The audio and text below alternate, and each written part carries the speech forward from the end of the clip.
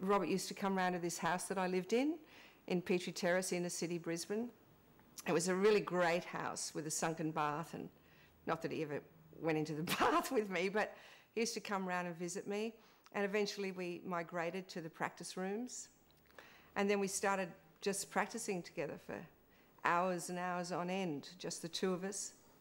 It was a musical bond. And then he started playing with Zero for a while. And that was really fun. And then he and Grant went overseas, and he came back from overseas before Grant.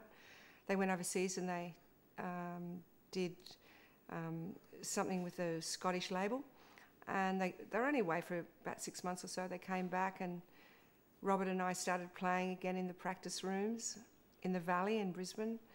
And then Grant came back, and they said, "Oh my God, we always wanted a female drummer, and here you are." And I said, "Yes, here I am." And they were two pretty gorgeous boys. They were very intense and very aware of what they wanted to do. And the first thing they wanted to do was get out of Brisbane, and so did I. And I happily joined up with them.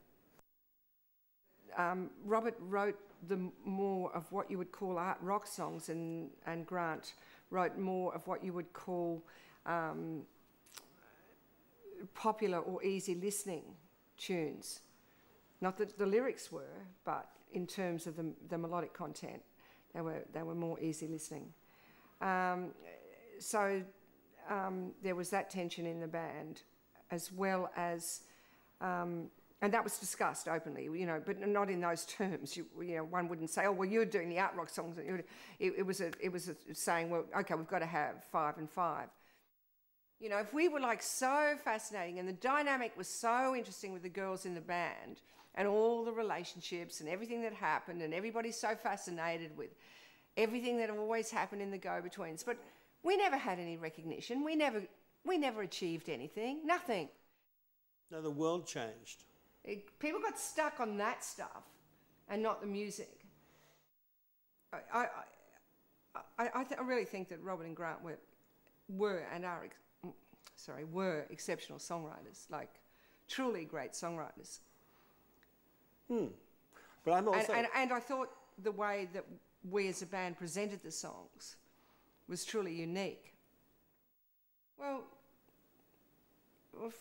frankly, I think that when we got to 16 Lovers Lane, it was a terrible, terrible shame that we'd lost Robert Vickers. And I think that's a story that's not been told, because, Robert Vickers and I had worked together as a rhythm section for many, many years, and then I was working with a new bass player. Robert Vickers was the bass player in the group. He came in after we did our second album, Before Hollywood. He was originally from Brisbane, and he'd moved to New York, and he'd played in a New York band called The Colours. One of my other favourite stories is that we were sitting in this, at 301 Studios, there was a beautiful couch section, all couches in a square, and Gudinski comes up because he was going to license this. And first time we'd met him, and he's walking around in that kind of, distracted, cannot concentrate, cannot focus for a second. He stands here, looks there, walks there, and he goes, "Girls in the band, you'll break up in a year."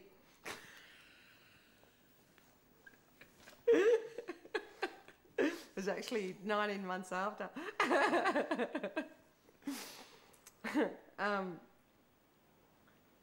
One of the strangest stories, and there's no explaining this, is how, Grant was such an incredibly well-mannered man. Everybody knows that. He was a really, really well-mannered man. But we ordered pizzas one night, same couches, we're all sitting around the couches, and he said, "I don't want any pineapple on the pizzas. I don't like pineapple on cooked pineapple." And when the pizzas arrived, we opened the pizzas and it was cooked pineapple. And Grant went totally nuts. He went absolutely nuts.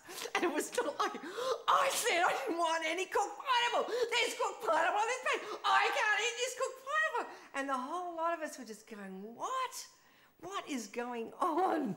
You know, that was not Grant. You know, Grant was not a guy to ever make a show about anything.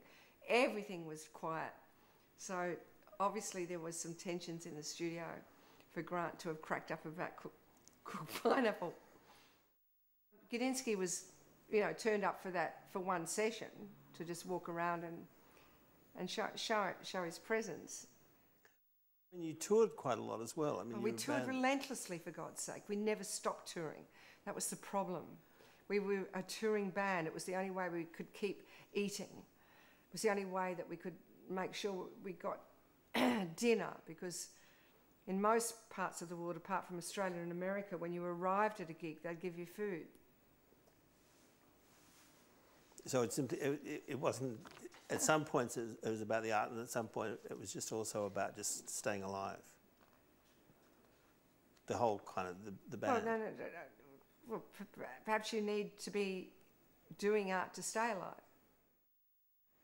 Because then you went on that REM World Tour.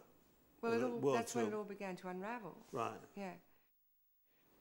And, you know, everybody's got their own story, and it seems to me that the only people who ever tell the story are Amanda and I, and Grant's now dead, so he'll never tell his side of the story, and Robert won't talk about it, which is easy. He might. No, he won't. You can try, but he's not going to talk about it. Will he do the interview at all? I think so. And but frankly, we've never been able to deal with either Grant or Robert after the band broke up on December 27th, 1989. And we were so poor and just had nothing, just nothing. And the way we lived in London, in rooms, and it was just incredible, just incredible. And everybody in this country seemed to be doing so well, and we were really such losers.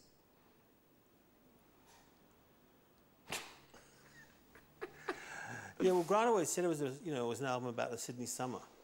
And that's right. The album is about the Sydney summer. It was all about. Well, it wasn't just about the Sydney summer. It was about Robert. Robert was all. Grant's side of it is all about his love for Amanda, except for the anomaly. What that song, whatever I could do, that stupid bloody cheesy tune. And Robert's song is all about, I'm so confused, I don't know what's going on, and do you love me or don't you, or what's happening. Apart from the song I Die For Your Memory, which is a truly great love song. There. Does that sum it up?